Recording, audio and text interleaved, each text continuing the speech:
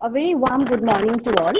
I, Bhashwati Bora, Assistant Professor, on behalf of NEF Law College, would like to extend my warm welcome to this August gathering in this virtual platform. This is the 12th Pragjyoti International Dance Festival in association with Kri Foundation and Kalpa, and it gives us immense pride to be a part of this grand program. I would further like to welcome wholeheartedly all the participants, guests, dignitaries in this elite forum.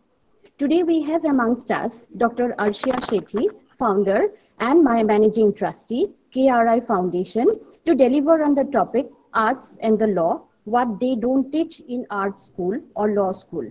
I once again welcome you, ma'am, on behalf of NEF Law College. Now I would like to request Dr. Bhuvan Chandra Borua, Principal, NEF Law College, to deliver the welcome speech. Over to you, sir. Thank you, Bhashwati. Thank you.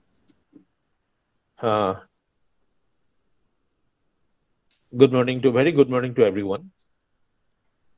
Our valued esteemed resource person, Dr. Arshiya Sethi, art activist, founder and managing trustee, Kri Foundation.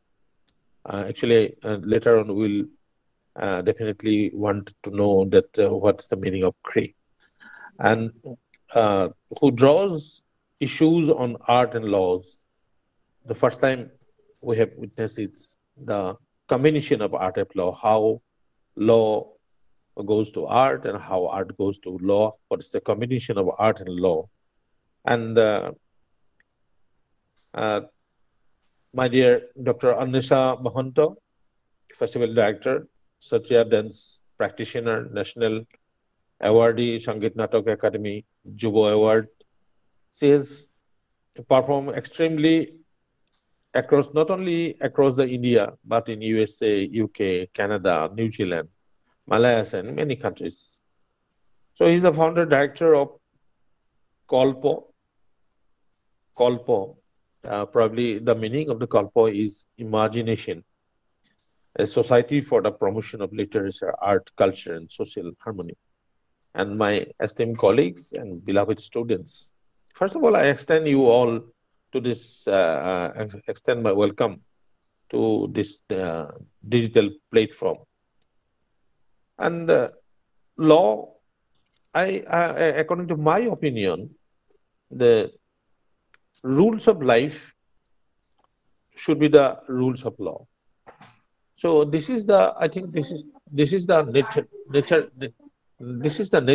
natural law, and the human. We always say about human rights. We always say about the human. You know that the moment we take place in our mother's womb, the law starts. Not after the death, even after the death. Law is to protect our life. Law is to promote our life.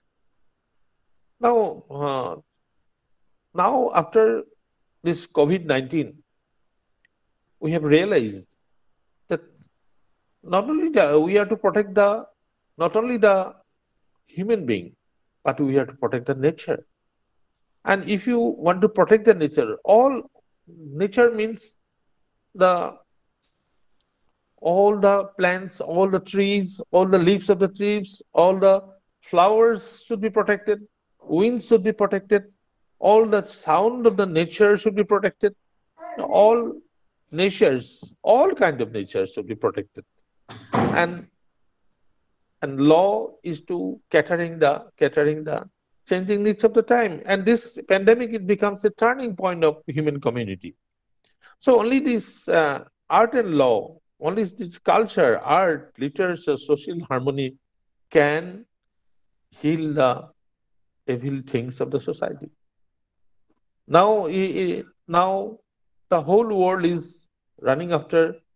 It becomes, to be very frank, it becomes so materialistic.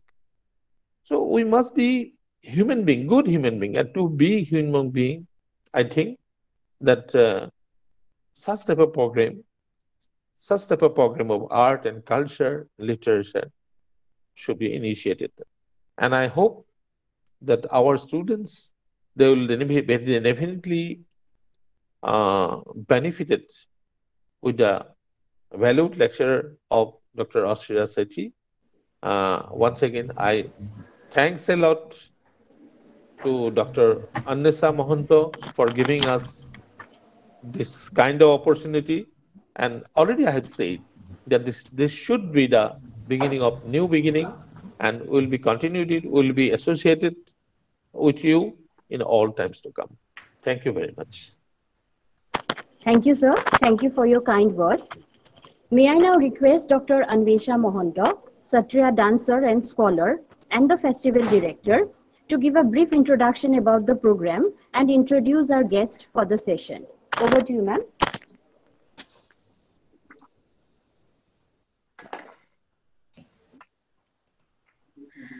Good morning, everyone. Thank you so much, Barua sir, and thank you so much, Madam Bhashwati, for giving us this opportunity to share and also contributing towards Pragjyoti International Dance Festival journey. So, first and foremost, I sincerely thank especially Barua sir for readily agreeing to host this session, because for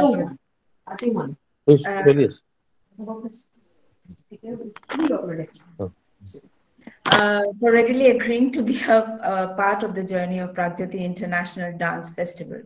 We have wonderful memories, as I mentioned earlier. We have wonderful memories of Sir with Tejpur edition, where we had a session in Tejpur Law College too.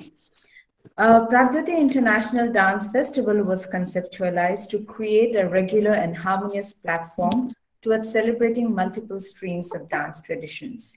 And this was steered by Kalpa, a society for promotion of literature, art, culture, and social harmony. And today, with the support of artists and art lovers, here we are completing 12 years of our festival. The festival, with practitioners of diverse dance traditions of the world invited from various parts of India and abroad, has hopefully carved a niche in the cultural map of the country and earned approbation from the art cognoscenti as well as media. In early editions, artists from US, UK, Germany, Russia, Canada, Bangladesh, Indonesia, Nepal, Poland, Ukraine, France, to name very few, including our own brilliant young exponents of our country, have participated along with the very talented local artists of Assam.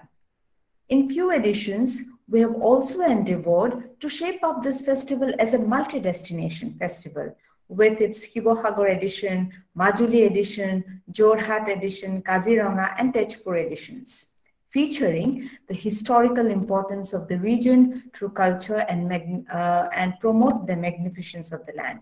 So we do remember our editions where we had the entire festival in the Hibodol premises, celebrating the magnificence of Ahom dynasty. We also hosted the festival in Mahabhairav temple premises in Tejpur. So similarly, this attempt to promote the magnificence of the land has also been one of the goals of Pragjyoti International Dance Festival. Along with this, Performance traditions of Assam and Northeast, for that matter, were presented in view of giving an international exposure. So we had a showcasing of Ojapali tradition, Dhepa Dhulia tradition, Bharigan tradition, Bordhulia tradition, Mukha Bhavna, to name again very few. Through this spirit of integration, the artists visiting Assam become cultural ambassadors in featuring the greatness of the land and its rich heritage. In this way, we have been able to build a cultural bond and an emotional integration crossing the boundaries of India. Moreover, sessions in educational institutions as part of PIDF has been a very important component where we collaborated with institutions like IIT Guwahati, Tezpur University, Guwahati University, Dibrugarh University, Assam Downtown University, Royal Global University, Tezpur Law College, Regional Institute of Science and Technology, Northeast Institute of Management, and Assam Institute of Management, and various schools like DPS, Sanskriti Gurukul, Assam Jatiya Vidyalaya, again to name very few institutions, Vivekananda Vidyalaya Majuli. So we have collaborated our festival with these kind of institutions to create again a bridge of understanding interdisciplinary nature of subjects and various academic streams, so that the social ecological surrounding of arts grow with new generation, every time inviting innovation and creativity in every stream. This year, keeping in view the COVID situation, we explored the possibilities of digital space in featuring various engaging discussions, online workshops, exclusive premieres of web features, of dance films, and of course, today's session on arts and law. And we feel really honored to have on board celebrated artists and scholars of great eminence in each of these sessions. This year, we are indeed delighted to have with us 4 educational institutions as our associate partner: Department of Modern Indian Language and Literary Studies, Guwahati University; Dr. Bhupen Hazarika Center for Studies in Performing Arts, Dibrugarh University; Louis Kaur Rudra Borah State College of Music, and of course, NEF Law College as our associate partners. We are also very delighted that, like earlier editions, Kri Foundation and Kalpa came forward with their collaborative support to our endeavor, along with the support of Ministry of Culture, Government of India. And with this note, I welcome you all to the 3rd day of the festival after having beautiful sessions in last 2 days. This morning, we come towards the area of our rights and protection, the area of law and the interactive bridge between arts and law.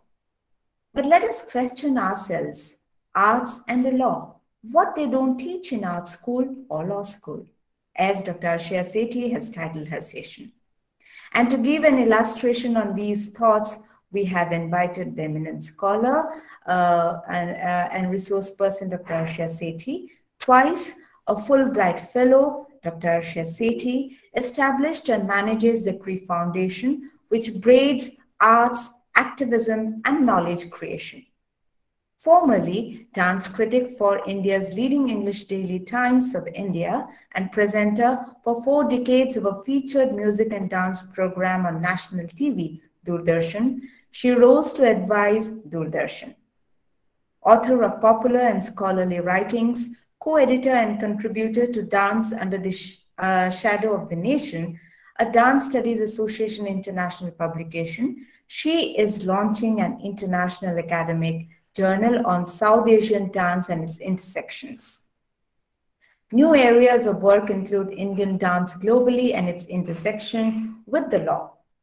Kri Foundation has led the initiative to create unmute.help as a one-point reference window on rights and responsibilities of the artists and art leaders. And with this note, I welcome you all once again, and also to Dr. Sethi. And now I would like to leave the entire space to Dr. Sethi. Thank you so much, Anwesa. I'm deeply grateful to you, Dr. Barua and Professor Bhaswati Barua of the NEF Law College for seeing the vision in bringing the arts and law onto the same platform, even if it is a digital platform. I would like to throw in a word, give a shout out for Anwesa for the marvelous job that she has done in making this festival a multidimensional, multi-destination festival. She has definitely widened the access of Assam's arts to the rest of the world and brought arts from different parts of India and the world to this most beautiful land, a land I deeply love, because it has been my show, the Bhumi. Eventually, there's always an autobiographical link if you look deep enough. And my link is that I have spent almost 20 years, maybe more, yeah, about 25 years visiting Assam, living in Assam, researching here for my doctoral work. More about that on some other occasion, but today, to take up from one of the points that Dr. Barua said, that he wanted to know what Kri stood for. So K-R-I is how we spell it. It's not some abbreviations. It's Kri, the Sanskrit root of the verb to do. Like Anwesa, I too am a driven person, and Kri Foundation leaps in where angels fear to tread. And the arts and the law was one field where we leapt in. The tagline for Kri Foundation is linking for the arts, and we link different areas, different arts, and now increasingly, as my interest is moving more in that direction of academics, disciplines like arts and the law. So this realization happened particularly during the COVID time when I was preparing a paper on a most marvelous judgment that I would draw your attention to as young people who are studying law. This was the judgment given by Justice, what's his name? Justice Kaul of the Delhi High Court then. Presently, Justice Sanjay Kishan Kaul is on the Supreme Court of India. The judgment that he gave was in connection with the M.F. Hussain case. And I urge you to read it. Actually, it is mandatory reading, in my opinion, for all lawyers and all artists as well. And I would urge you to read this because it totally opens your eyes. Now, I have felt very long that the arts and the law are totally different in the way that they set themselves out to be. Let me give you a small example, a very mundane example. You see, I am dressed today in white. I am not a lawyer that I need to be dressed in black and white. I'm from the artistic field. Artists are ever creating rasa. Rasa is the wholeness of an experience, which you savor. It is not real, but it's just suggestive.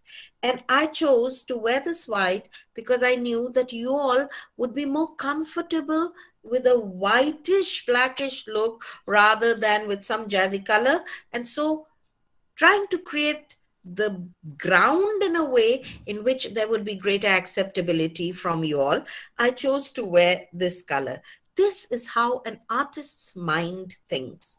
And the way a legal mind thinks is again in a black and white manner, in the written word. The artists are about emotions, not so much about written word. But instead of rambling like this, let me go to a PowerPoint that I have prepared for you, which will talk about all these points and will lead you in a logical manner through what I intend saying. So I now cannot see you because I have the screen in front of me, and I don't think I'm wise enough to know how to see you and the screen. So I will just take it that you are actually looking at the screen and you're fine. And arts and the law, what they certainly don't teach in art school. Realize this in COVID period when I was writing the article I talked to you about, which was based on Justice Sanjay Kishan Kaul's judgment. It was about how M.F. Hussain was hounded for his artistic work. More about that later, but for the moment, at the same time, because all of us had moved onto the digital platform, many unusual things were happening. Things like the performance would just blip out. You'd suddenly have a black screen, and no one realized that actually there had been a copyright hit. So copyright suddenly became an issue that came to the forefront. Along with it came issues like plagiarism. Now, plagiarism is very common in India. I know it's an uncomfortable truth to swallow and bear, but that is the fact, that we take from each other without acknowledging, and that's all that you need to do. So once you were on this digital platform, thousands were watching you without your knowing who was watching you, and people were catching it when you were not giving them credit for taking from their scholarship. So plagiarism was an issue that came to the forefront. Contracts, suddenly with the lockdown, contracts didn't seem to have any meaning. In the first place, artists seldom have contracts. But the biggest contract that the artist had was with the government, where the government gives grants. The grants are given in a 75-25 proportion. In the first installment, 75 is given to create the work, and after the work is created, the remaining 25 is given. Often an artist puts in something from themselves also, so that believing that they could earn it back in subsequent showings. But here all showings had stopped. The government did not give. Even today, there is a backlog of clearing the grant monies. So the question of contracts came up. Along with it came up terms that are legalese, force majeure, act of God. You may remember that in Parliament, this word was used. It was an act of God.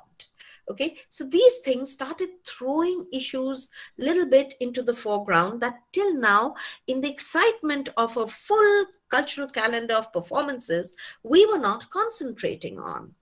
Then came a sad entry on issues of arts and the law. And this was sexual harassment in the arts. Anwesa told you, describing me, activism.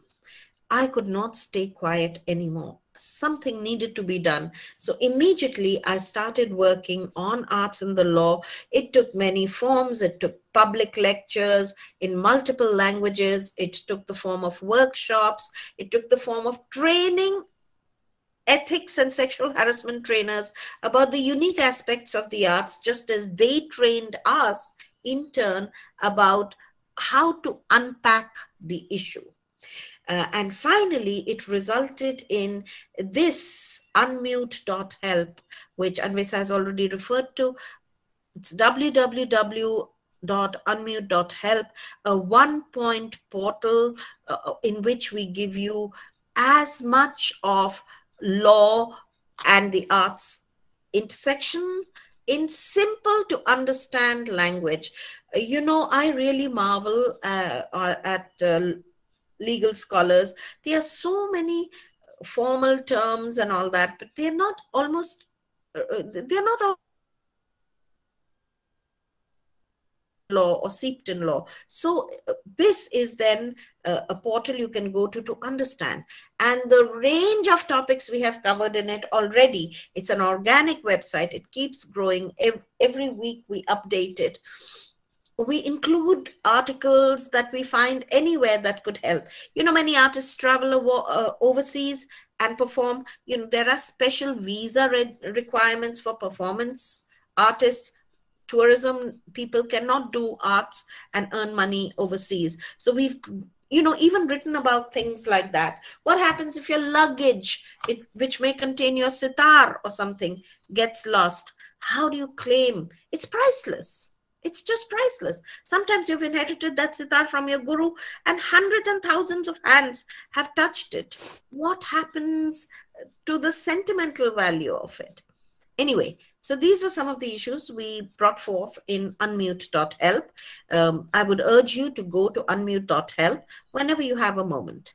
Now, let me again remind you about something that Justice Nariman, Fali Nariman, no, it's not Fali Nariman, Rohinton Nariman, sorry. Justice Rohinton Nariman advised youngsters to do on the occasion of the conclusion of his tenure as a Supreme Court Justice. Now, I'm sure you follow the bench very carefully and you know that there are some law judges who are absolutely brilliant. He was one of them. He always thought big and wide, spectral thinking, like a spectrum spectrum his thoughts could cover the cosmos.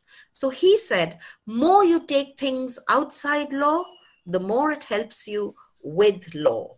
It is with this as our motto that we are starting today's conversation. For too long has everybody felt that the arts and the law are in a binarized relationship.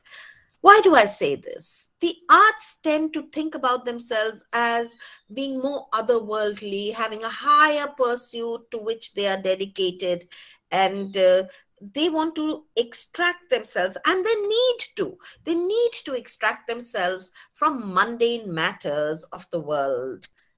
To pursue their riyaz, to pursue their practice, to pursue their learning, and pursue their performance. You know that the Indian arts are not written arts. It's not that you can play a piece of music because it's written and so you just have to read it well enough and play it. No. Kalpa, the word, is a very critical word. Indian arts is about imagination. Now, your mind space is just that much. You can fill it up either with your artistic concerns or you can fill it up with law. So far, the arts and law have looked in different directions and have been themselves in a binarized relationship. That is why conversations like what we are doing today are very important to bring arts and law onto the same page and in conversation with each other. And you know, it's not that the two cannot meet. Of course they can meet. When two strong men stand face to face, though they come from different ends of the earth, said Rudyard Kipling in his ballad of the East and the West, which is better remembered for never the twain shall meet. No, they shall meet. When strong men come face to face, even if they come from different ends of the earth. So the arts and the law can certainly be in conversation. And even if the first few conversations have to be a little forced, no problem. But they need to be in conversation in our times. It's not that it's a new idea I'm propounding. There has been a history of law in the arts. Unfortunately, the history is not a pleasant one. It is the introduction of colonial laws that were used in the arts before 1947. And I draw your attention particularly to 6 laws, which are detailed here, and which I will speak to you in a little more detail in my following slides. Let's take the case of sedition, which you will see the Sedition Law of 1870 is the first one that we had listed. And this was introduced first in 1835, legally made into a criminal offense in 1870 amongst well-known people who have had this sedition law used against them. God, there's a spelling mistake here. Sorry, 2 spelling mistakes, Gandhi and Gokhale. And though the term sedition vanished technically, constitutionally, post-independence, but it remained under the Indian Penal Code as Section 124A. And I'm afraid lately we've been hearing a lot about Section 124A. It has been used extensively, not just against political protesters, but against artists and writers too. The little picture towards the end that you can see of the man in some anger pointing his finger at you is the singer S. Shivadas, popularly known as Kovan, who was arrested in 2015. This immediately suggests that there can be an element of protest in arts as well. So the governments of the land have been a little wary about the arts, and that is why very often we find sedition and such laws being used against the arts. In recent times, sedition has become a more dangerous legal concept as UAPA. Now, for 45 times, the poet Varavara Rao was charged for his seditious poems. Seditious poems? Who decides what is seditious and what is not? Now, luckily, presently, he's out on medical bail from a UAPA confinement, but he has to go up and appeal for the extension of the bail pretty much every fortnight. So, going back to who decides what's seditious or not, I replicate a poem that he had written here. It's an excerpt from Reflection, a poem by Varavara Rao. I did not supply the explosives, nor the ideas for that matter. It was you who trod with iron heels upon the anthill, and from the trampled earth sprouted the ideas of vengeance. What is seditious about this poem? Who decides what is seditious? What are the parameters of sedition? Is it a joke that we just dish out sedition like Parshad almost to people? Again, there are many who may not believe that the slide that I'm using in the next one is a slide that should be considered at all, because many people think comedy is not an art form. But Hasya is a rasa. It is one of the primary rasas, the primary 8 rasas that were first enunciated. So using that as my leitmotif, I enter into this small conversation. My conversations today are only as a knock on the door of your thoughts, of your mind. So we found that comedian Munawar Farooqi was booked under several sections of the Indian Penal Code. They gave the example that he was organizing, he was flouting COVID-19 norms, but basically the objection was about the imagined content of his jokes. Why do I say imagined content of his jokes? Because leave everything aside. But on the occasion of his arrest, he was yet to begin his act. So we have no idea what jokes were going to be employed. So I think that is something we all need to consider. Now, if I were to go back to the 6th law slide momentarily, my next law is blasphemy. And let me talk a little bit about the blasphemy law. This is very interesting. Again, as I said, these are colonial laws. It was inherited from the British colonial government after the Punjab uprising and the repeal of the Press Act in 1920. That time, Muslims violently protested against a publication called Rangila Rasool. You can make out from the name that it was a parody of on the life of the Prophet. In more recent times, this same blasphemy, and so you can see the connection why the blasphemy law was used then. In more recent times, it has been used for Wendy Doniger's book, The Hindus and Alternative History. The same article of 295A was what was feared in the case of Audrey Trushke's book about Aurangzeb, the Man and the Myth. These are rock-solid scholars. They are not faffing. They are not talking lightly. They have facts, researched proof that they are making an argument. The way to tackle an intellectual project like a book is to be intellectual about it. Jamie Lane's book on Shivaji, a Hindu king in Islamic India, is, I think, a brilliant analysis about the way in medieval India things operated. I met Jamie Lane in Minneapolis, where I was there for my second Fulbright. So, what I wanted to tell you is that he was startled. I mean, it was an academic work. Its rejoinder should have been academic, if anything, not legal like this. Anyway, I also want to bring your attention to the second photograph. You see the middle photograph. That's artist M.F. Hussain, who had a series of FIRs against him. And he was literally hounded out of the country. He left India, so he was in exile in Qatar. He left India's citizenship, became a Qatari citizen, and spent most of his life then in London or Qatar and never came back to India. What a shame that India's best known, internationally known artist lost out on legal misadventures, I feel. So the last picture you see of the gentleman in the pink dress is Perumal Murugan, who wrote the book One Part Woman. And he invited 2 attacks on him, 2 charges, obscenity and blasphemy, that resulted in his announcing his own death on Facebook. Tell me, if this sort of a negative law environment continues, can one hope for the arts to flourish? So if you want the arts to flourish, and if you believe that the arts are a very essential part of your life, if you believe that they reflect who you are, that they are your DNA, your cultural DNA of antiquity, then you would be concerned about some of these issues.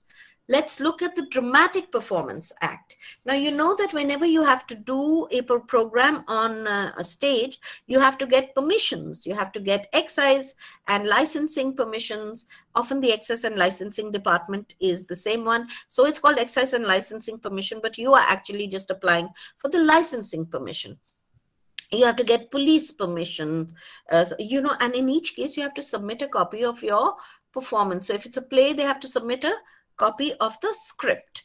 Now, this was being used by the Dramatic Performance Act, was seen as an attempt to control performance when theatre was being used as a protest site under colonial rule. But yeah, sorry, just as a little aside on this, because many of you are from Assam, I must mention to you that, you know, you have heard about bhavnas. You have heard about the concept of Bharisariya bhavnas. That's when multiple bhavnas are performed in the same sort of field. And in the past, in history, there is evidence of these occasions when a huge number of gatherings would happen for the anti-colonial protesters to use these gatherings to have quick meetings or pass messages and instructions to each other for protest activities. When the British realized that, they banned Bharisariya bhavnas. In fact, that particular bhavna, I think it was 1922, they set it on fire. So the attempt to control performance, believing that subversiveness and performances often go together, is something that has come from the colonial times, but unfortunately we have carried on with it. We are still doing this licensing. We don't trust our artists that much. Whenever you need permissions, there are problematic areas. Then I'd like to draw your attention to the Indian Press Act. Now, this had many aspects. The Vernacular Press Act was 1878. The Indian Press Act, which included English, was passed in 1910. How did the Press Act come to be passed? Okay. This is the troublesome image that made the Press Act be passed. It is an image that came out from the, as a lithograph from the press of Raja Ravi Varma. And in, I think the year was 1910, and very soon in December or 1911, maybe December 1911, the British colonial government invoked the Indian Press Act and took away all the copies of this painting, this image. Why? Because this is Mahishasur Mardani, as anyone from India can make out and tell you. But the British did not understand India so well. They felt that this image was representing cow killing. And they were anxious that there would be an uprising, like the uprising of 1857, because the cow is a matter close to our hearts and things like that. You see, there is the Mahishasur head absolutely at the bottom left corner. And that was the one that they were considering was problematic. So they banned this. If you have not seen a Hindi movie called Rangrasya, I urge you to see that. It is about the life of Raja Ravi Varma. And suddenly when I watched it just during COVID times, I had missed it earlier, this painting, of which I have known before, the history of this painting, I had, it just suddenly fell into place, because here they were looking at the two demons as two butchers who have just killed the cow and the goddess has come to take revenge against them, which is not the reading as it is. So they use the Indian Press Act. Press, not as a newspaper press, but press as in any print culture aspect. Then we had another troublesome colonial law called the Criminal Tribes Act. It was rooted in the mutiny. In 1857, some of the tribal leaders had played a very significant part. So gypsies, banjaras, vanjaris, hijras, kanjars. Now, it's very important to recognize that hijras and kanjars are not tribal categories. They are performing communities, but they were all lumped up. Our tribal communities and performing communities were lumped together, and they bore the tag of Criminal Tribes Act. This is the act that created in Indian law the category of the eunuch. Now, after independence, this was dissolved. Very good development. But guess what these tribes and communities were now called ex-criminal tribes, Vimukta Jati. What is this? You are still carrying the stigma of the previous labeling. This is what was happening. You know, every member of the tribe was to be to register himself at the local police station. Their movements were curtailed. They needed permission to travel. So it was an anti-people's law disguised as a Criminal Tribes Act. And in the process, many of the performances that were connected with tribes, now denoted as criminal tribes, came to an end. And even today, while the state is trying its best to get them to have a revival, but if you keep calling them Vimukta Jatis, that the ones who have just been freed from the label of criminal tribes, you continue to carry the residue of the stigma. I draw your attention to another very strange act, and something we need to think about deeply in our times today when we are looking at public health issues. This is the Cantonment Acts and Contagious Diseases Acts of 1864. In one stroke, all women performing in the public sphere were painted as prostitutes. It obfuscated the many categories and of skill in performance. So tawaifs, devdasis, deredar tawaifs, khadi mehfil ki tawaifs, baithaki mehfil ki tawaifs, everybody was bunched together as one thing. You will notice that the colonial administration was unable to come to terms with the plurality and the categories and the diversity of Indian society and how it was organized. They were very keen always to have boxed order. By boxed orders, shove them into boxes that can be labeled as one and put them there and line them up. And now maybe we can come to terms with and administer India better because we have categorized them. But that's not how India works. It is a master case study of plurality.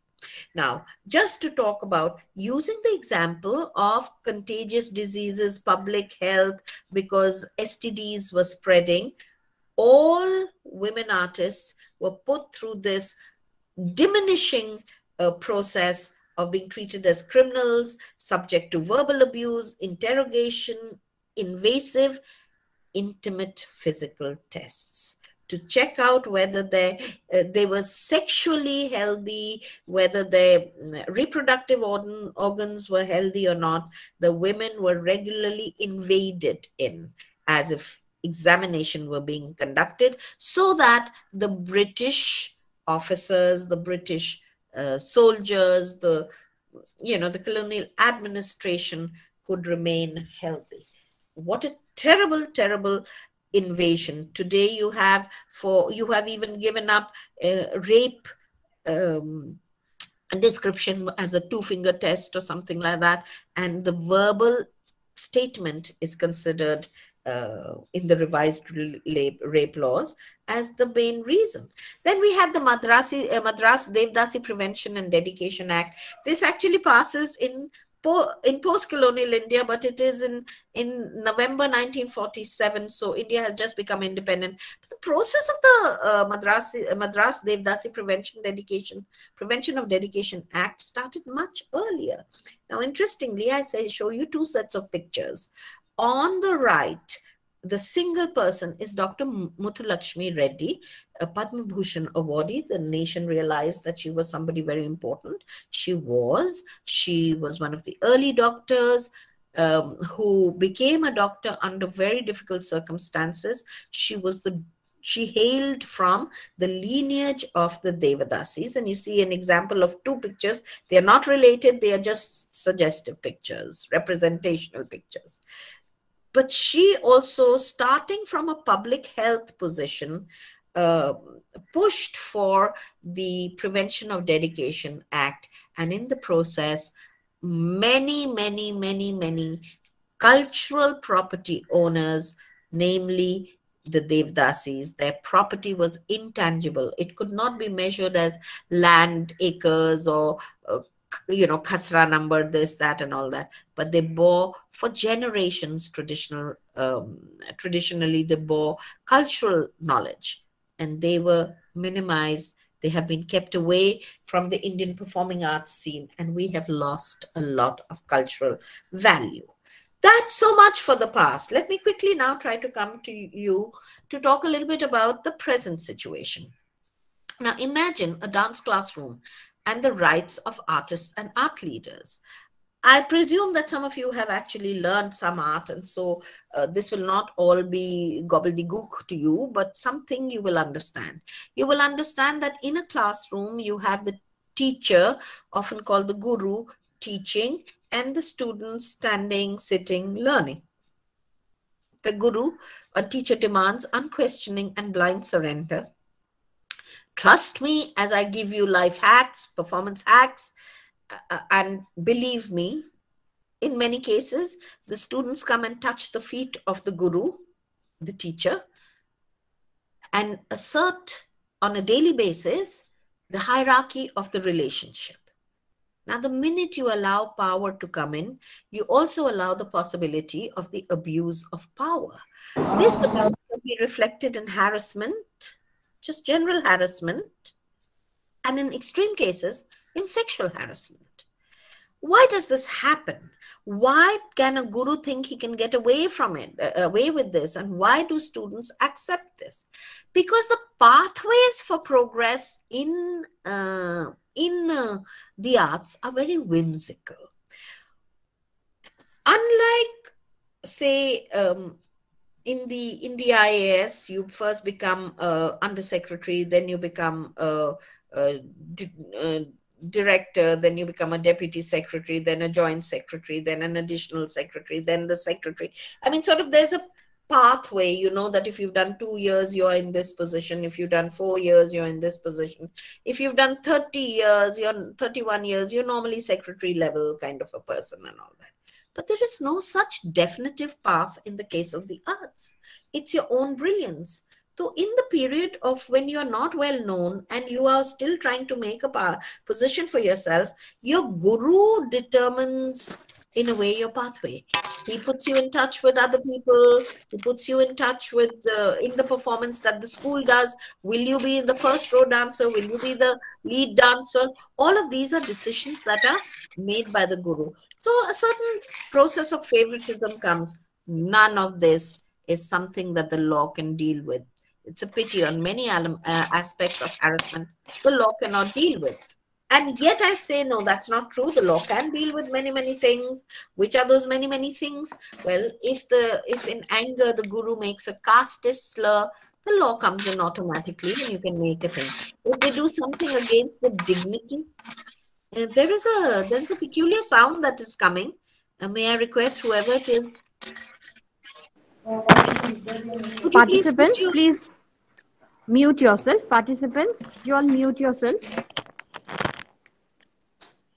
Yeah, it's much better now. So, so while for many things about harassment, there is no law that can come into place, some things in harassment also can get contained in law. The thing to remember is that in abuse of power that has colorations of sexual harassment or has reflections of sexual harassment, and they may not happen only in the case of the guru, but anybody with power. For instance, bureaucrats are known to have misused their power and position. Critics are known to have misused their power and position. Patrons, organizers, it's common. Because once the entire art scene depended on your judgment, the person who, feudal lord who sort of supported your performance troupe or performances, and so you bowed down and allowed them their way, that continues in a way as a residue in the imagination. Then I urge you, when you look at the sexual harassment situation, to think about enablers, those who are complicit by their silence. Ethical dilemmas and dichotomies are not only with reference to sexual harassment. In fact, I believe very strongly that if there is an atmosphere of non-ethical behavior, which may be something small like, okay, will you just put in a false travel taxi bill, sign a receipt for 5,000 but accept only 1,000 at payment. Why so things like this happen? Other things also happen. And unfortunately in India, we are still in the process of victim blaming and shaming instead of listening to the new spirit of the law. Here, the law is ahead of society. How can we bring society up to the law? It is by creating awareness. And whether or not you get a brief, or as your CSR or your social work as a institution, you can certainly help in creating awareness. POSH and other compliances, are they in place? You can ask anyone you're dealing with, and you can turn around and say, this institution is very particular. We deal with people who have their compliances in place. Does your building have a finishing completion certificate? Does your building have a fire clearance? Has your building been checked by a structural engineer and has been declared as safe? Do you have POSH compliances in place? So, you can make things happen. Unfortunately, it doesn't happen like that. Please don't blame yourself if you're not doing it. The government itself, the one that has made these rules, is failing in its duty to do this sort of thing. When we talk about a classroom, we have many other inside and outside issues that get related. Copyright, zero consciousness of copyright. How to, assert it, how to negotiate it, how to deal with it. You all are legal minds. May I urge you to think on these lines. Think, how can you make your knowledge democratic and widely dispensed? Plagiarism. Entire chapters are picked up in books. Entire theses are appropriated. This has to stop. It has to stop now with the younger generation and their immense skills on a very democratic internet, social media place.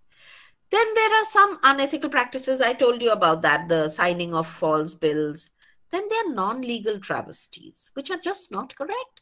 Body shaming, indecent proposals, personal comments.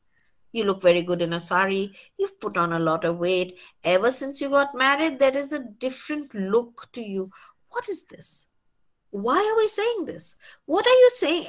People, I must tell you this really funny story. I had COVID around Christmas time, and my doctor, who knows me very well, he's a very good friend of mine, he turned around and told me, I'm worried about you. You're 60 plus, you're diabetic, and you're obese. The first day he said it, I was too dead gone to react. Second day he said it, I was just a little bit better, but I still didn't have enough energy. The third day he said obese, I came down on him like a ton of bricks. I said, this is body shaming, and it's not correct. And don't speak to any lady like this. He says, you know what, I'm a doctor and I'm using it medically. Apparently, medically, if you're 20% more than what your ideal weight should be at a particular time, you're obese. So that's the term they use. Maybe we need to expand our vocabulary a little bit, or, be a little more careful. Then there is this whole large field of digital travesties. Borderless. Where is the jurisdiction beginning? Where is the jurisdiction ending? What am I meaning by digital travesties? Shooting pictures without permission. Morphing pictures. Nobody's going to give you permission for that. That is illegal to begin with. Sharing inappropriate content with each other. The keeper, the maker, the sharer, the holder, the forwarder, everybody is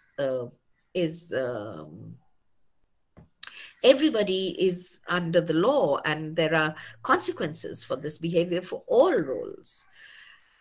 I want to draw your attention to other special categories and communities within the arts. Children artists, where we know that we have not just international conventions, but the strength of POCSO. I will take a moment to talk about POCSO in the end.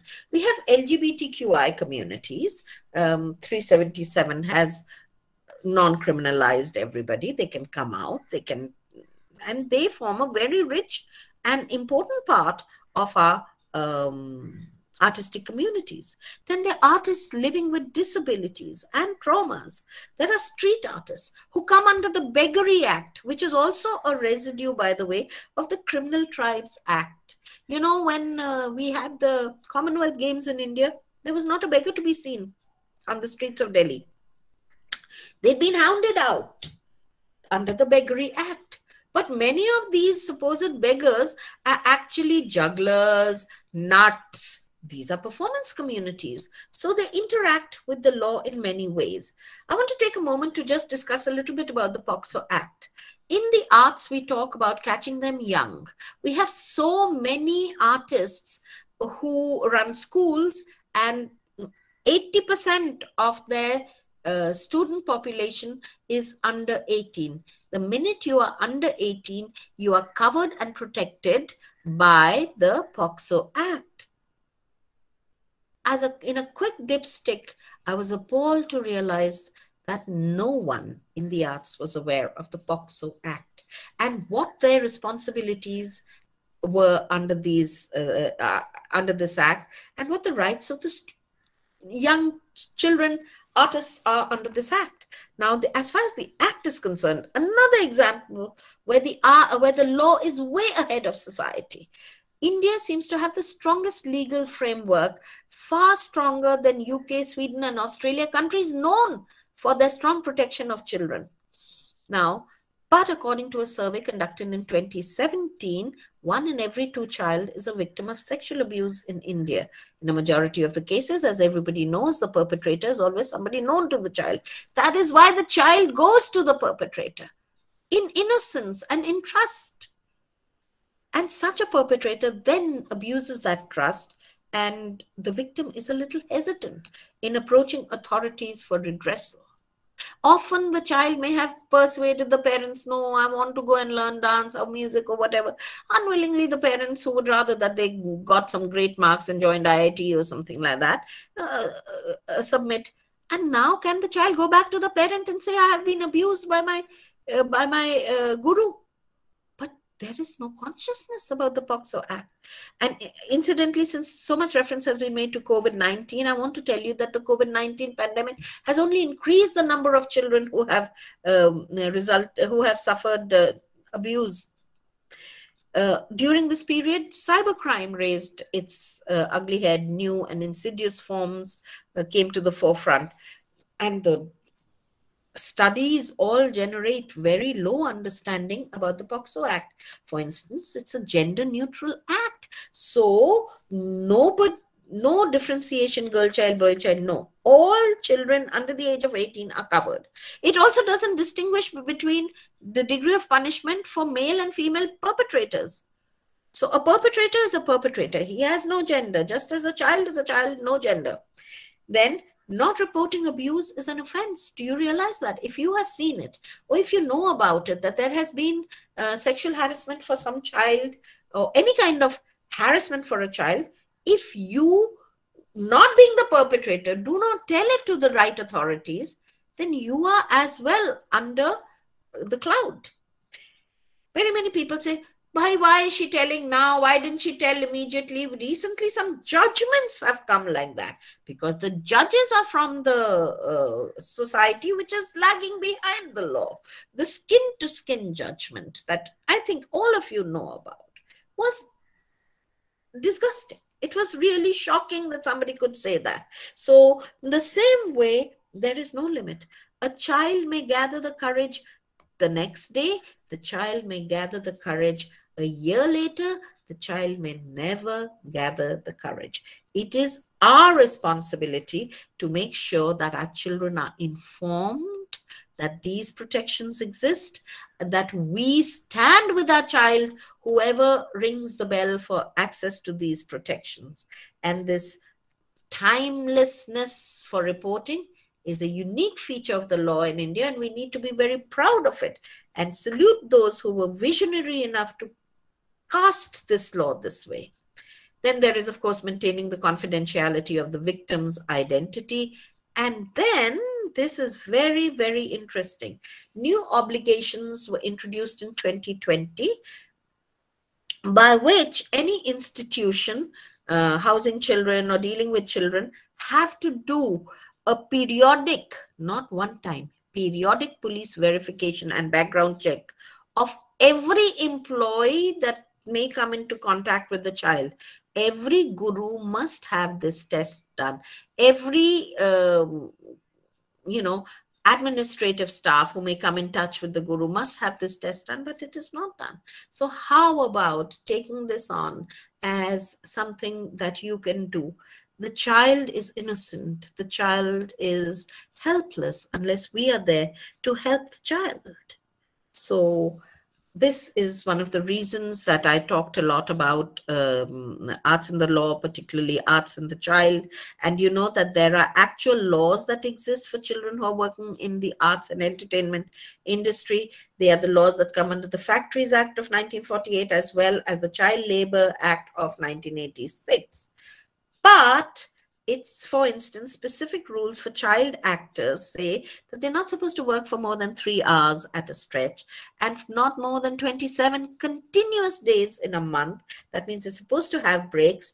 The film company, because many such children are used in the film industry, have to ensure that the child doesn't suffer a break from school. In fact, they are supposed to employ a tutor who makes sure that in the free time, the child is kept up to track with their studies and their homework. They have to get permission from the district magistrate about the list of child actors, their guardians who they have to pay for and keep in the same condition as the best of the artists. And they have to have people dedicated from the company side as well. And one very interesting thing, and I wonder why it's 21% of the fee has to go into the child's account. This is one of them. So basically my effort to try and get the world to know about some of these rules, to get the artists to know about rights and responsibilities was in the form of this website called unmute.help, because I realized, and not just me, there are 2 other collaborators with me, Paramita Saha of Arts Forward and Sumaba Bandopadhyay of Shruti Performance Troupe. All 3 of us, Sumaba is also a lawyer, so that helps us a lot. We were convinced that one-time interactions, regular work, even regular workshops don't help as much as, they are very necessary, but they don't help as much as a fixed point where at leisure anybody can go and get to know about it, and that is unmute.help. Now, I spoke about all of this with an artist scholar, somebody who has also performed in PIDF, Professor Ananya Chatterjee, and about this, and said, how much of this responsibility is ours as artists? And she says, we are artists. We are not responsible for legislative shifts. That's not what we do. We make work. We do things that make people question. But the rest of the work is to be done by others. Who are these others? Activists like myself, legal scholars like yourself. So I urge you that it is time for us all to join hands and work together. Thank you very much for your attention, and I will be happy to take on any questions that you may have right now. I'm happy to see that the numbers have increased listening to this. I hope it spoke to you both at the level of the mind and at the level of the heart. Yes, thank you so much, ma'am. Thank you for beautifully and systematically enlightening us about the topic and giving us an in-depth knowledge about the history of the colonial laws and making us understand the relationship between arts and the law. We have indeed come across so many new topics today. Thank you so much, ma'am. Can we move on to the question answer session, ma'am?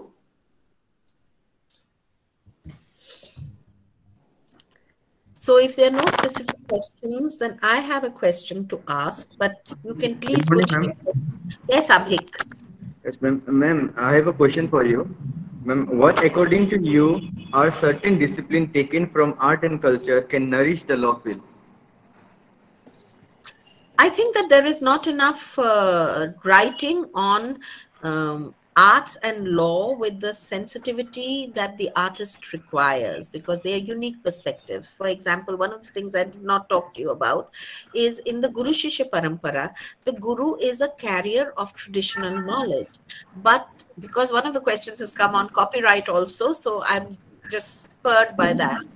The question to ask is, can the guru assume a copyright position on that knowledge, which is traditional knowledge, which he or she has learned from his guru, and it has come pidi dar pidi down, you know. So we need to understand the unique situations of the arts of India and make a new study on how these laws can be interpreted sensitively.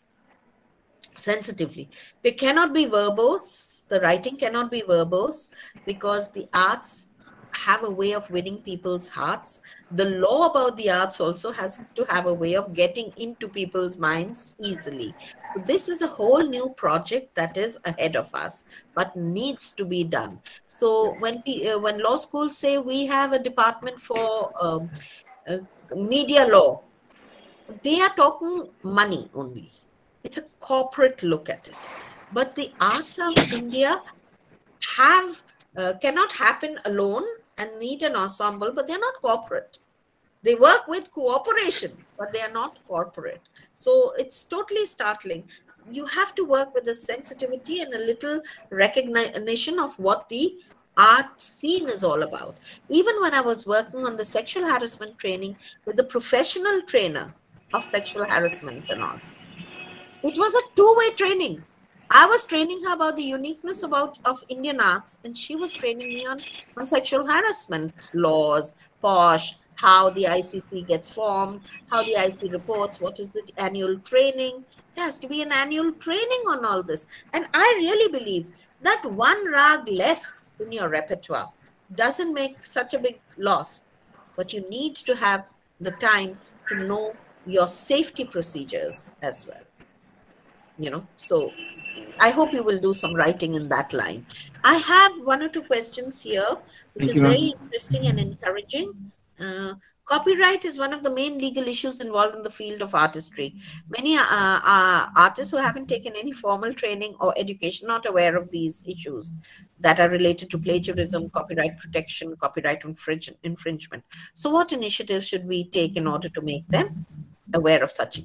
Okay, so thank you very much, Barasha, for this question. It is a question that I was posed, and in turn I posed back to a very important crafts leader of the country. So this was in Calcutta, and the art scene, craft scene in Calcutta is very important. But the entire craft tradition is owned by a community. So Ajrak printers, or Swalkusi weavers, who does the copyright belong to in that case? Now we have GI indicators. Maybe from amongst you, some new kind of label or some new kind of category of pride can be created and suggested. But immediately what I want to suggest to you is, please take it up as a project. I'm sure Dr. Barua and Bhaswati ji, you set projects for your students to do, like this term, this is your project that you have to do. Do encourage them to take up things like this, because as yet there is no answer and understanding. Somebody who is an activist, who enjoys the field of crafts, who understands the issues or wants to understand the issues, can be given such a topic, because we all need to progress and make some progress in the discipline, a real progress. It cannot happen if these crafts people, normally non-privileged, poor, they will never be able to do this activity on their own. They need to be having a trusted handholder who can guide them through the process. Why only the poor artist?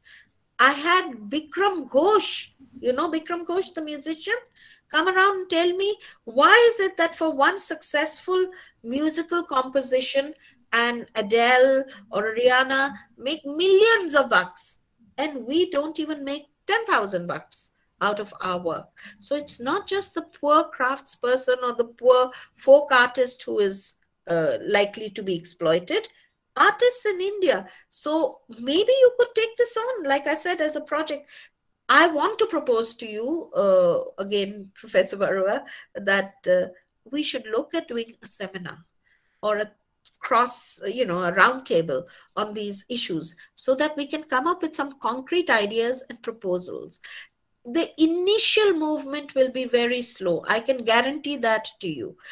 But at some point of time, the tipping point will arrive very fast, and you will see how there will be a consciousness in India which does not exist at this point of time about art and culture being intangible wealth that needs to be respected, valued, and have not just a valence, but a value that people can understand. So it's not that the poor people are the ones who are violating the laws. By the way, mostly it is the richer people who are exploiting the artistry of the poorer people to make some money and not sharing it equally.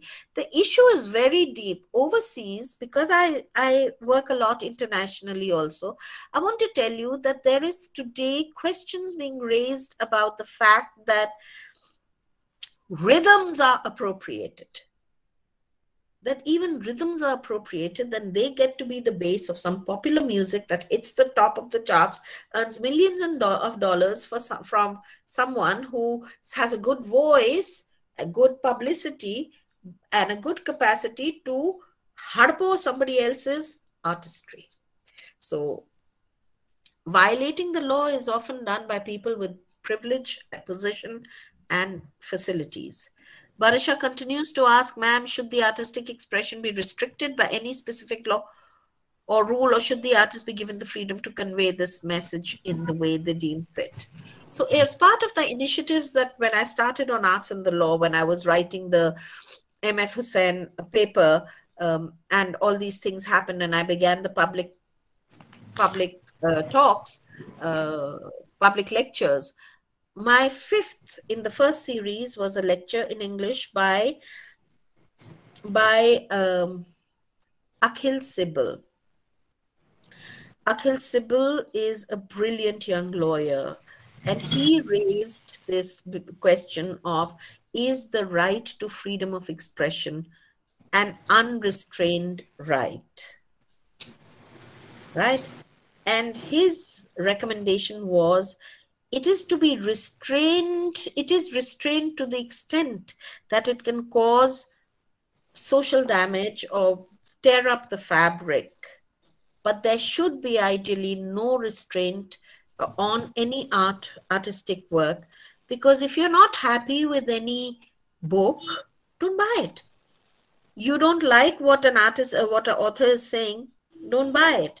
But if the state enters to shut up the voices of creative thinkers, that is a very dangerous and authoritarian trend.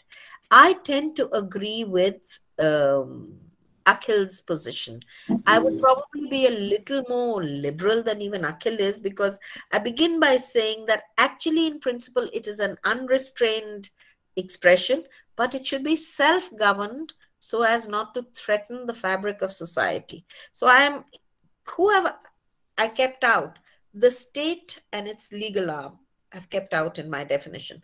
Whereas Akhil permitted it despite a fairly liberal position, kind of a thing. So it actually depends on you. Now, really, all the poetry, Neel Darpan, the play, this Bankim Chandra Chattopadhyay's work was protest. Everybody is protesting against something or the other. The Dalits protest today. In Assam, you're dealing with this whole genre of Mia poetry. It's protest poetry. It's poetry. I would love to read it. I would love to dance to it. I would love to sing it. But then maybe the Assam government would have issues with some of the topics that have been raised.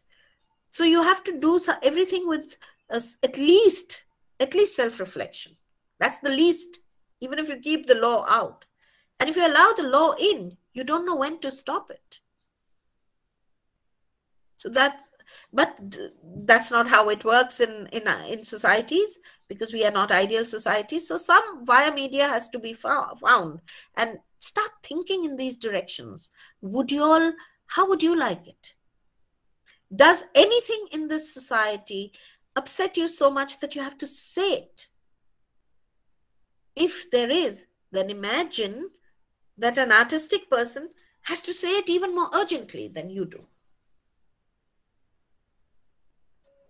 Otherwise, serve the state, serve the powers that be, serve the क्या कहते हैं इसको, establishment. Artists are meant to be anti-establishment. Artists are meant to show a mirror to society. But if all the time you do wah, wah, wah, wah, then you're never going to come into conflict with the law. But if you're supposed to play your role, your dharma is to show the mirror and reflect society, to ask questions to society, to make it better, to push it towards progress. In that, you're going to upset some people. How much power do you want to give those some people? That power is what your law will contain. So, the rape law, for instance, got passed in Parliament. It is the new definition. It does not even accept penetration as a need. And anybody who says that penetration is a necessity in rape is not up to date with the law. So sometimes the law has to be ahead and society has to be pulled up to the progressiveness of the law. How do you see the natural progression of things? Is it to go backwards or is it to go forwards? You can control, can a river flow backwards? The river will always flow forward. You may turn around and say, ma'am, but then floods will happen.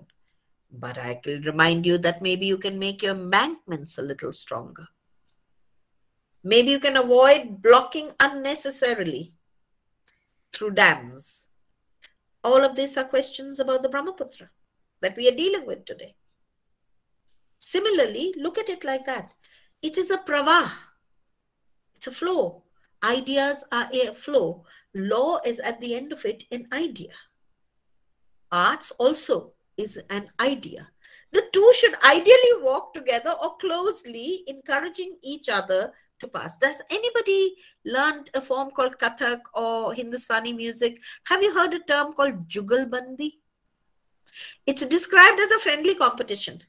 But to me, a Jugalbandi is actually a moment of excellence, because one art plays something and challenges the other one to better it. So what are you seeing? Not just flow, but an upping of artistry. So maybe the law and the arts, instead of being in binarized positions, can walk together in a Jugalbandi. And that is my hope, for which I'm keeping my fingers crossed. Let me see if there's any other question. Hello, ma'am. Good afternoon, ma'am. Yes, I hear a male voice speaking. I don't know who that is. Good afternoon, ma'am. Ma'am, how according to you, law can provide extra help in protecting the art and help art grow with time to time? So that question that somebody asked me about Maliha, I will just come to you after this. Don't. No problem, sir. So, Prince, somebody asked me this question about, about the folk artist and all that, and I say that I urge you to take it on as a project. Understand their concerns, hear them. They will not tell you their problems on the first interactions. Interview is a trust gaining. First, you have to build trust. Then you start getting them speaking about their concerns. Sometimes they will talk about their main concern very indirectly and suddenly just in one word. You have to be sharp enough to pick that up. Then think of, can the law, as you understand, even nuance this issue? What are the law terms that can be used in it? In many cases, I find that they start talking about sections in law, but if you look at the bigger picture, you see it as a human rights abuse. When a disabled artist or a differently abled artist is harassed, it is a human rights abuse, because, you know, it's a double jeopardy for them. So you have to find the problem, precise problem, and deal with it. It's new thinking, new effort, new ways of looking at things. I have questions here from other people, but before I do, I will come to Maliha. Maliha, what is your question? Thank you so much, ma'am. Good afternoon, ma'am. Ma'am, my question is, does copyright protection ensures protection against plagiarism? No. Plagiarism is about for academic pieces. So softwares today can help you catch plagiarism. And, you know, there is a software that helps you catch plagiarism very fast. And in many cases, you are supposed to self-declare that it is not plagiarism. Now, the thing is that you have to make sure that it operates. You know, one time you tell a PhD scholar that, call the PhD scholar, this has been caught in the plagiarism thing. And you make an example, for instance. Yes. Next time, not only will that scholar not do, yes, but others, nobody else will pick it up, will permit themselves that thing. So copyright and plagiarism are totally different. And I feel that copyright is more complicated than plagiarism is. Plagiarism can happen at many levels. Again, from tangible in the sense you can see it, at least the written word. Even the thought can be plagiarized. Yes. Okay, na? Acha, so aapka bhi ho gaya. Then I have Kaushiki. I have a lovely big question from you. And I have Barasha's question still to answer. So I'm going to begin by answering Kaushiki's question, because she takes me into a totally different field in which even I don't have sufficient knowledge in any field, but on this I have not done enough thought, but there is need to. Now, we have seen, is a question, that when it comes to dance, mainly classical dance forms, the society has standardized this form only towards the woman. The male classical dancers are not acknowledged equally and are often prejudiced. So, ma'am, in what way can we change the mindset of society? That's a first question. And a second question is the transgender question. The transgender actors are often neglected in the Indian film industries and not offered movies enough, although they are talented. What is your opinion about such discrimination? I will go chronologically, taking the first question first. I'm speaking at a dance festival, so I may become very unpopular after I say this. But I think that you have already done one privileging. When India was born in 1947 as a free country, every person was as free as the next person. Okay, then in 1950, we concretize it via the Constitution, which gives equal rights to equal people. In your question, you have not questioned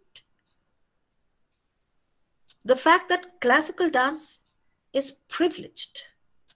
It is not just standardized. The question of standardization is a totally different question.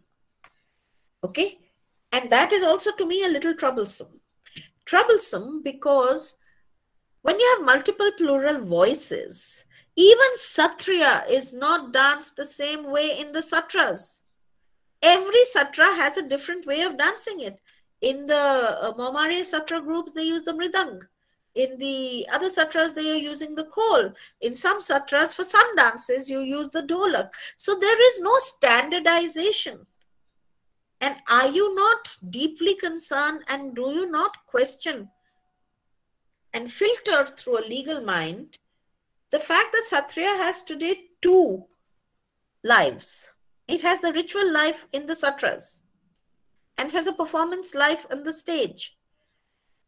For the same kind of work, there is no money in one case and there is a performance fee in the other.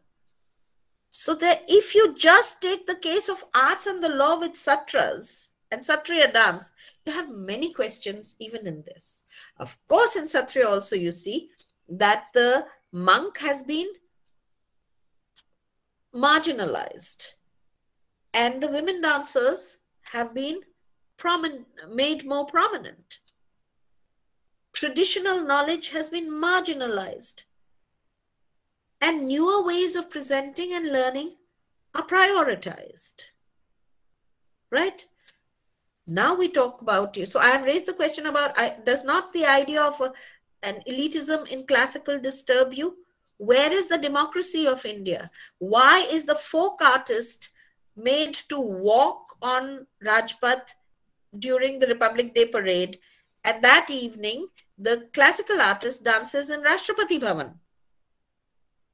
So for one, it is Rashtrapati Bhavan. For the other, it is the street. I'm still not into the male-female one, which is your main question, Kaushiki. You know, and then, of course, what was it that by the Madras Devdasi Prevention of Dedication Act, you took out the traditional performing women? Suddenly, the gender balance changes and the men of the same families become the Natavunars, right? And who become the women dancers? Urban modern dancers who do not live the art as a lifestyle, but engage with the art as in any school for 3 hours, 2 hours, 5 days a week or something like that, you know. So we are losing our arts in many ways. Yes, the entire male dancing tradition also has been given a lower category. But Mother India's children should have all been equal. We all were made equal by the Constitution. So this processes of de-equalizing, protest, a churning and a readjustment is part of the corrective process. And yet every time somebody protests, you put a UAPA onto them, or you say sedition, or you say blasphemy. So the laws are all there to make sure that the establishment and the prevailing systems continue unchecked. So there are many issues involved in here. Laws of gender, posh. Itna halla machaya about posh. You know what posh is, na? Prevention of Sexual Harassment at Workplace Act. It doesn't talk about men. It doesn't even talk about men who may identify as women. At one level, you have clear 377. But you never carry it to its logical end. Because at the logical end, then you are saying that there are some people who identify, who may not be born women or have the features of a woman's body, but they identify as women. But the posh doesn't acknowledge that also. So somebody has to be activists. Tomorrow you will be in positions of power and decision making. You will be able to force people to think. You will argue cases where these points will be brought forth. You will be the judges who will give sensitive judgments, who will say that, not like the skin-to-skin judge who shamed the nation, but you will give progressive judgments which will push the law and its interpretation ahead of society. And then you will pull up society to make it more fair, just, and equal. Transgender actors. Yes, we have an insufficient transgender law, but something is actually now beginning to happen on the transgender issue. And when we did our talk on transgenders in the Bengali series that we ran, Kala Ebam Ain, which is Arts and the Law in Bengali, we had transgender representation. And I'm continuing to work with that transgender person. The lady, she is on the committee, so we can discuss things. And if any of you is particularly interested in transgender issues, please stay in touch with us, because then we can become a little think tank separately. Okay, so that's a lot of questions. I wonder if I've answered all of them. Barsha. Ma'am, there's a last question from Atlanta, Dhaka. There's a last question from Atlanta, Dhaka. Ma'am, her question is, in your opinion, how do you think the society has changed the concept of sexual harassment from the past to the present in relating to the field of art and culture? This is the last question.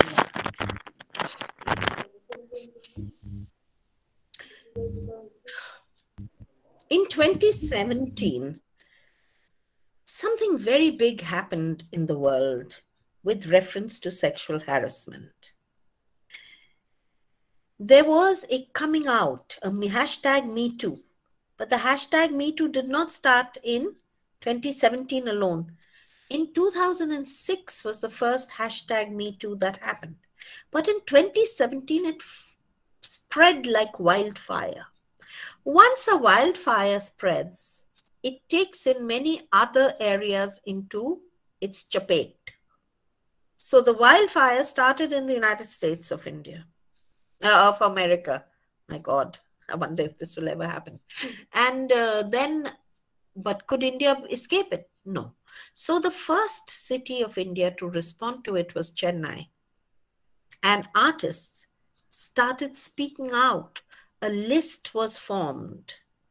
And on that list on social media, and the role of social media became very important, it moved around the world.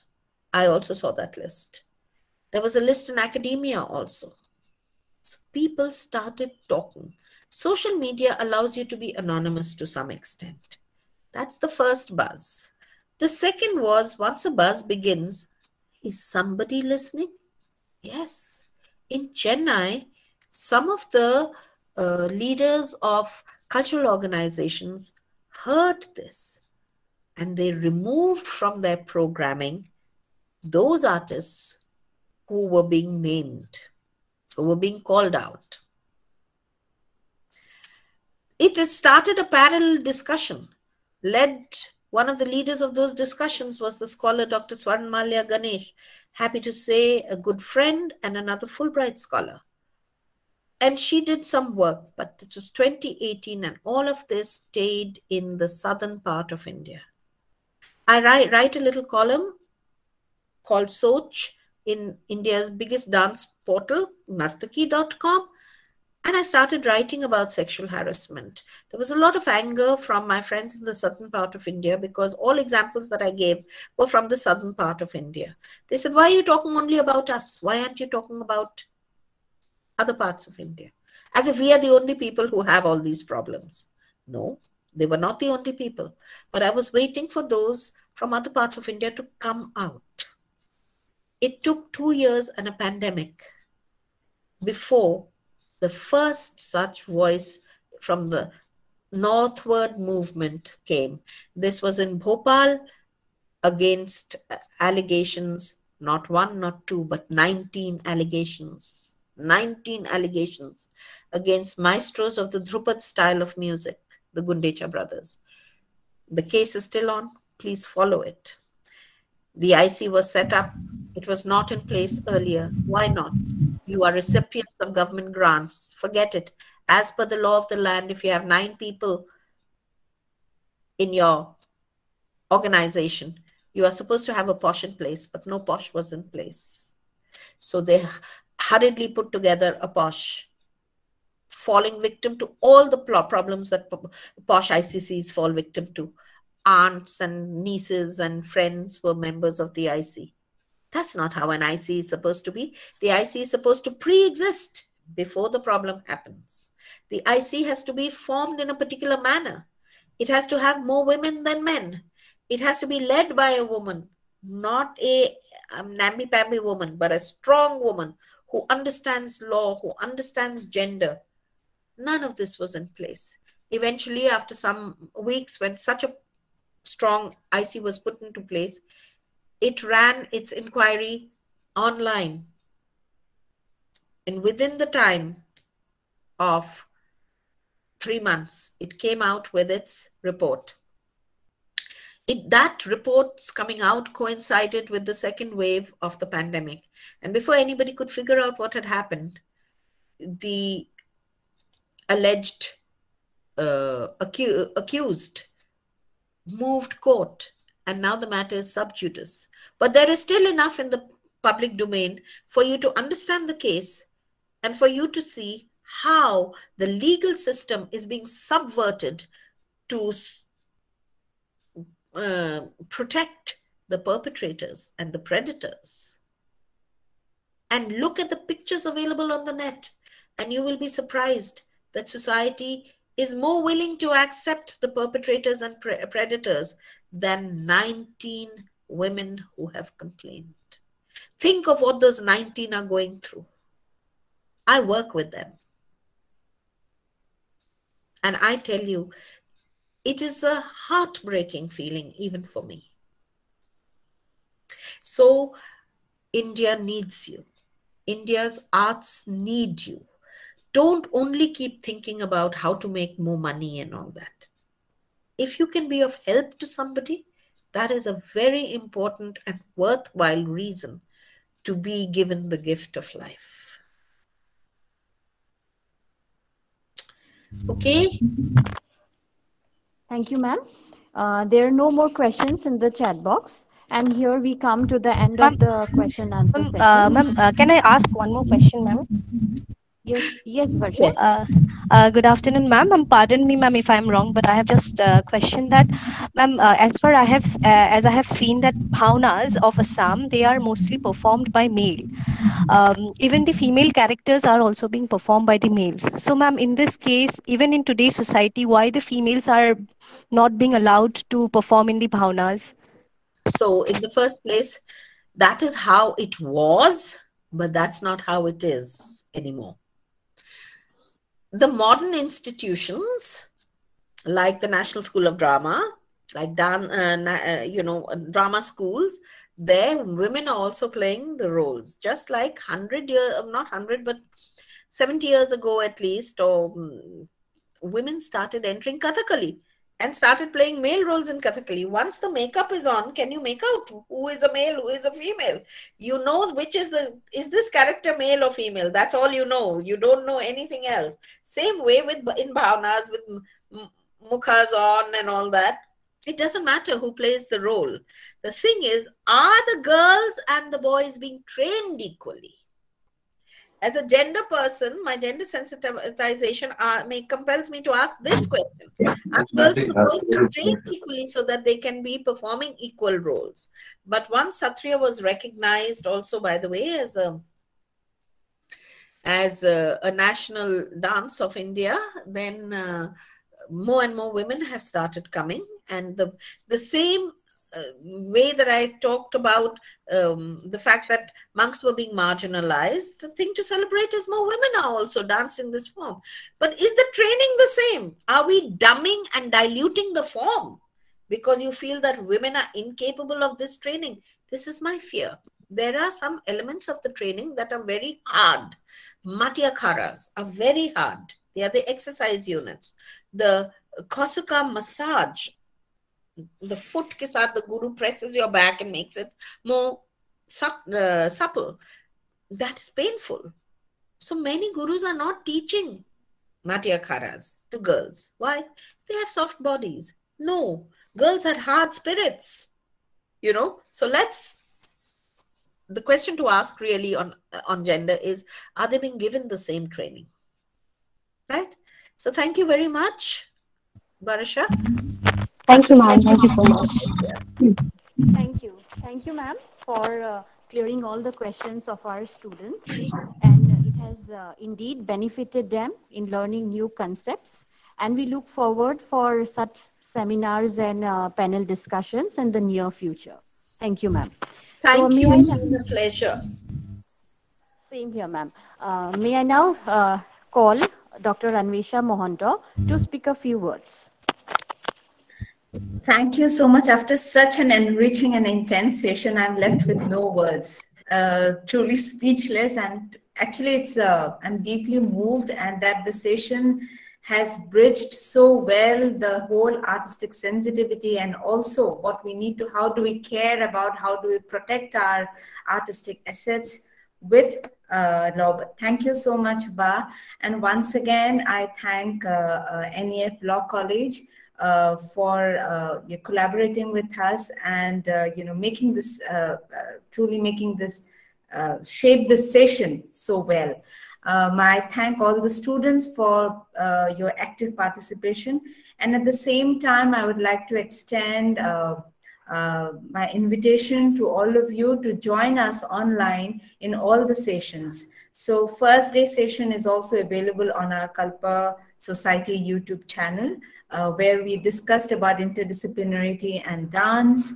Then we also have got to see how the masters, how the celebrated dance personalities shared various perspectives of Krishna narratives through their dance forms. And then the second day we had a wonderful session of Rasa Vaibhav. Some of the parts are available online because that was an offline session. And then we had a beautiful evening of Destination Northeast. Those films are available only for 24 hours. So today at 6:30 p.m. that link will be expired. So I request you all to join us and see the films. I'm sure you will love all those films. And today, after completing this, we are having online workshop at Dibrugarh University on dance writing. And then evening, we have another exclusive premiere of dance films, again curated by Dr. Arshiya Sethi, where the thematic content is environment awareness and climatic change. Let's see how the artists, as she has spoken so beautifully, how artists react to this various causes happening around our environment. So let's see how the artists reacted to this particular cause of environment awareness and climatic change. And tomorrow, with Guwahati University, like we are having it here with NEF College, with Guwahati University, a Department of Modern Indian Language and Literary Studies, we are having an exclusive online viewing of documentaries where we get to see Bordulia tradition of Assam. We also get to see about Penna and also a beautiful dance film, Mrinalini, which is dedicated to the legendary dancer Mrinalini Sarabhai. So I'm sure you will all love these films and also get an opportunity to discuss about it with the filmmakers. So I extend a warm invitation to all of you to join us. Your active participation would be a great support to our endeavor. With this note, thank you once again, and special thanks to Dr. Bhuvan Borasa, Principal at NEF Law College, for readily agreeing and collaborating with the ITF. Thank you so much. Thank you, ma'am, for the invitation, and thank you for giving us an opportunity to be a part of this grand program. May I now call upon Mrs. Bonani Mahanta, Assistant Professor, NEF Law College, to offer the vote of thanks. Thank you, Bhaswati. A very good day, one and all. I deem it a great privilege and honor to have been asked to propose the vote of thanks on this memorable occasion. At the outset, I extend my heartiest gratitude to Kalpa for organizing the 12th Pragjyoti International Dance Festival in association with Kri Foundation and Kalabod. We thank you for giving us the opportunity to be a part of this enriching experience. My heart fills with gratitude and respect for our distinguished resource person, Dr. Arshiya Sethi, founder and managing trustee of Kri Foundation, for not only sparing her invaluable time to grace this occasion, but also for enlightening us with her commendable speech. Thank you, ma'am, for enhancing our understanding pertaining to the confluence of art and law. I must mention our deep sense of appreciation for Dr. Anwesa Mahanta, Festival Director, Sattriya Dancer, and Scholar, for her immense support and cooperation. I thank Dr. Zakir Hussain, Director, NEF Group of Colleges, and Assistant Director, Mrs. Farhana Ahmed, for her unstinted support and guidance in all our endeavors. I must mention our deep sense of gratitude to Dr. Bhuban Chandra Borua, Principal, NEF Law College, for his words of encouragement. His able guidance has always encouraged us. I thank him for his kindness, interest, and continued support. I also wish to express my gratitude to Mrs. Bhaswati Bora, Assistant Professor, NEF Law College, our coordinator for today's session. Last but not the least, I thank you, my esteemed colleagues, my beloved students, and the participants for your cooperation and patience in making this lecture session a resounding success. We thank you for being with us this afternoon. It's been a great pleasure. Finally, I leave you with this inspiring quote by Martin Luther King. An individual has not started living until he rises above the confines of his individualistic concerns to the broader concerns of all humanity. Once again, I thank